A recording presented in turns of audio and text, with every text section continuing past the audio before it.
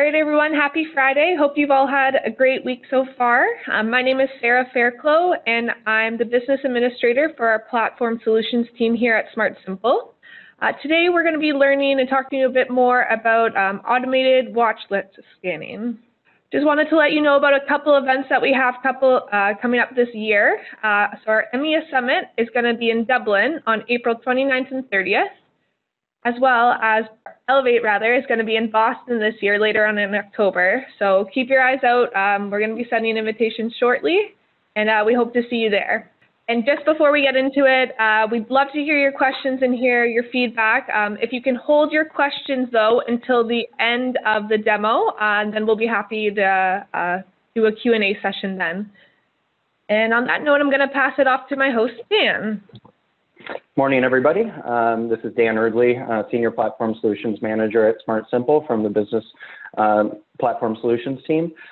Today, we're going to be talking about watch list scanning, as you know. So in this webinar, we're going to walk through how SmartSimple is integrated with certain watch list scanning vendors, how you can automate scanning against those particular watch lists, either at the grant level or at the individual payment level. So as you guys may know, if you're doing this outside of SmartSimple today, doing that vetting process, evaluating and vetting organizations can be a manual and tedious process, especially if you're utilizing an outside watch list scanning service. You may be having to manage those things either on an ad hoc one-off basis, or you might be able to, in certain services, be able to upload a list and have multiple records scanned. But it does take time, and it falls outside of your typical grants management processes within SmartSimple. So what we have within the platform to solve for this is the ability to automate some of those scanning processes, whether it's OFAC checks or well beyond those things into multiple different terrorist watch lists and criminal watch list databases. And you can automate those services so that they become just a natural part of your process flow of your grant evaluation and payment processes. So what we can do with that is that we eliminate that you're no longer manually vetting each grantee. You can do those things automatically. We can do that either through one of two integrated providers. The first is CSIweb, and the other is LexisNexis. So you have the option to work with either provider, and there are built-in integrations within the platform to be able to facilitate that. I will call it out that, of course, that does require for you to have an agreement with one of those two providers, and there would be an additional cost for being able to utilize their services. But there's certainly no additional ongoing cost you're paying to SmartSimple directly for utilizing that integration. So as I mentioned, these watch list scans go well beyond your typical OFAC checks, which may be a baseline for many of your organizations. These providers have many different watch lists that are built into their service, and you can drill down and define which watch lists you want to include as a part of your processes, which ones are important to you. And then we can set up that scanning operation at multiple levels throughout the system. So we can do it at the organizational level, so on your org records. You can have those scans executed. You could store copies, PDF versions down to an upload field on that org record, so you'd have that history over time. You can also do it at the grant level. So at the grant level, you could have a watch list activity that gets created at some point during your grant review process before the grant has been approved. And that could scan whatever details you've defined to be included. And then based on whether there's a hit or not, that could then define whether that grant application review takes a certain conditional second review that needs to be evaluated based on a potential hit.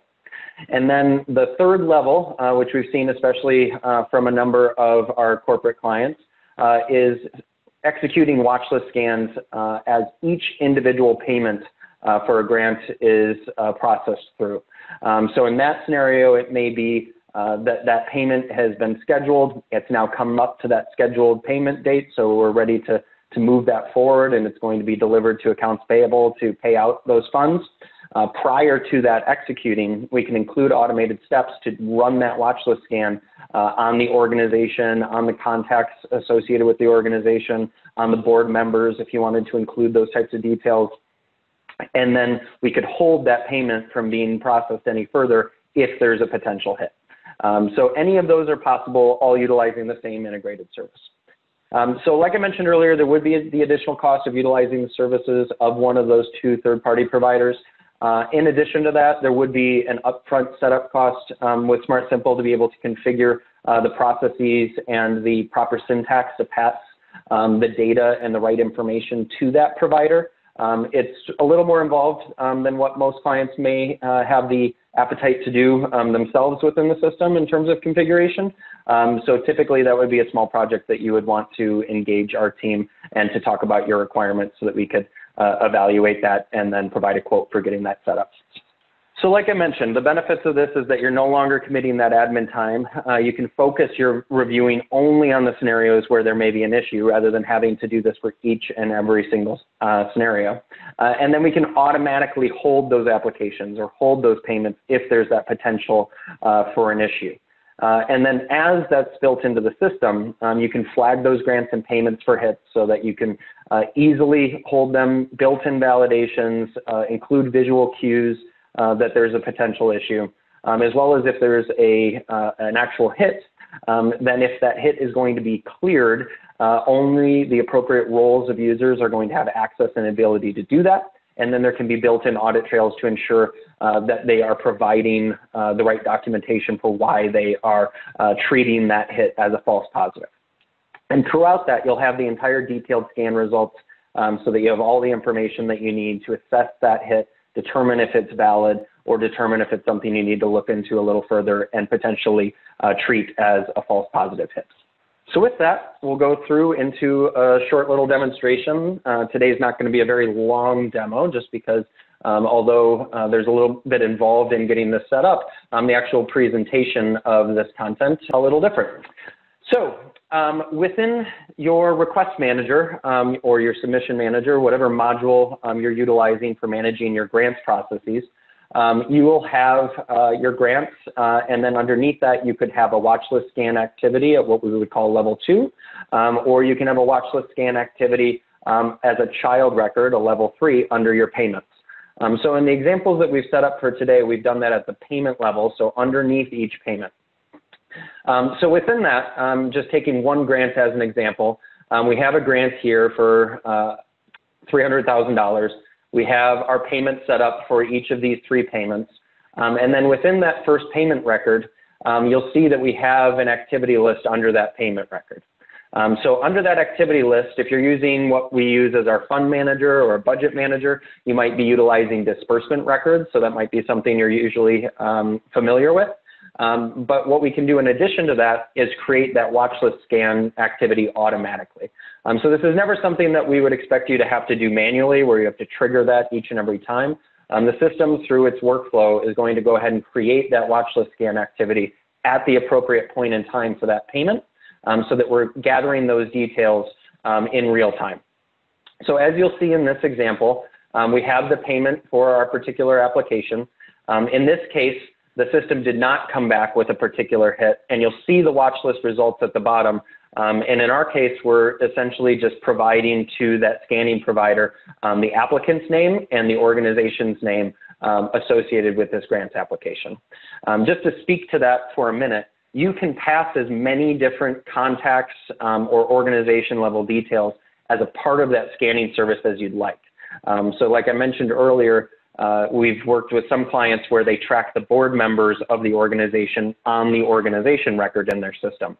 The watch list scan execution could also include that table of board members and pass those details to that scanning provider to provide any details and hits back for each of those individual board members. So as long as it's a field within the system, we can provide that as a part of that scanning service. And you can also make it more detailed beyond just the organization name or the contact name. You can string together multiple parameters or attributes so that, taking the applicant as our example, we could include the applicant's name, their year of date of birth, their country of origin. There's multiple attributes and fields that can be passed, all in conjunction with a single scan, with the goal being that you can potentially reduce the number of hits that are false positives if there's additional data that you have on hand that's applicable to either that contact or that organization. So we have another example within the request manager where we do have some hits, so you guys can see what that would look like. So within our grant here, again, we have multiple payment records. So those payments have been scheduled, they've been set up, and then within an individual payment, this one's been flagged as a hit. So as you can see, we can include a display within that payment record itself. So if there's some type of manual release of those payments, somebody would be immediately queued to that. They would not be able to move that payment forward into the next status step because we would include validations to prevent that when there is a present hit on the watch list scan that's associated with this payment. So just like on the other example, we'll go down into our activity list.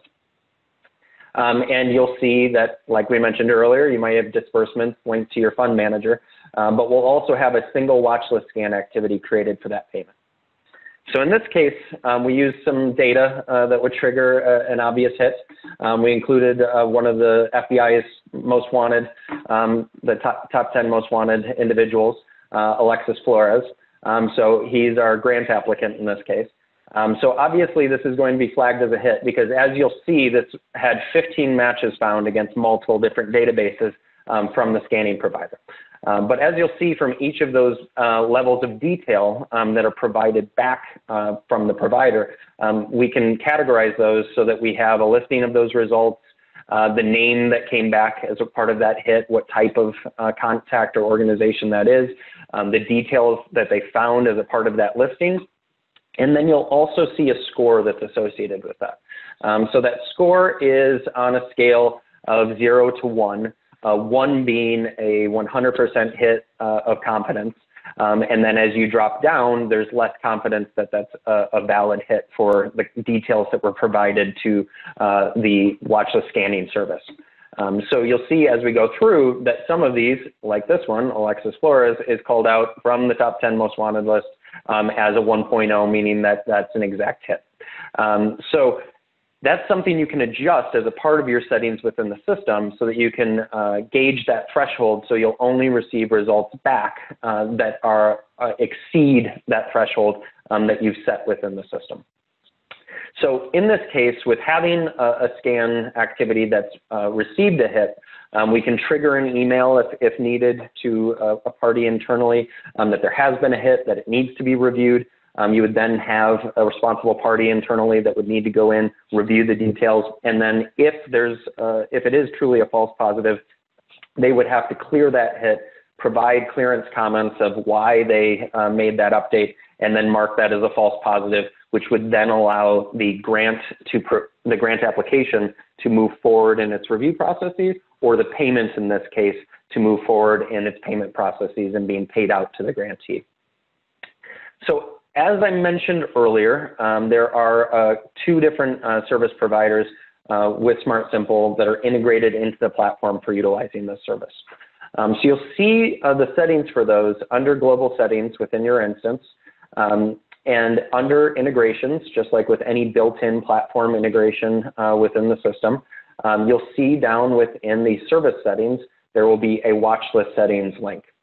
The watch list settings link then provides you the opportunity to enter in your account credentials either for CSIweb or for LexisNexis. Just to speak to LexisNexis briefly, in that case, what you'll be providing within the system is a much simpler set of credentials. Essentially your account credentials for being able to utilize their services for this type of service. All the settings that are defined for LexisNexis, such as the particular watch lists that you're including in each and every scan, or those thresholds that I talked about, those are all managed within LexisNexis, their portal for interface for their clients and accounts. So you're not adjusting and setting those parameters within SmartSimple. You would be adjusting and setting those directly with LexisNexis.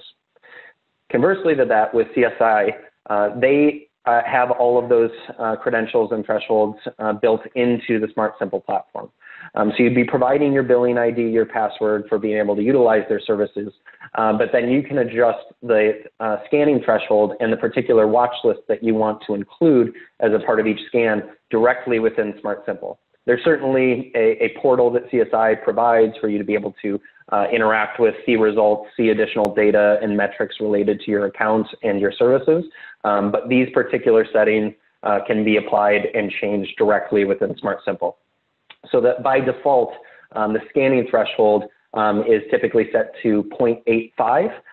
But if you feel that you're receiving too many false positives in that case, you could always change that to, say, let's say 0.90, and that might potentially reduce some of those false positives because you're increasing that threshold that needs to be met based on the details you're sending to the service provider and then what they identify from potential hits against those many different watch lists.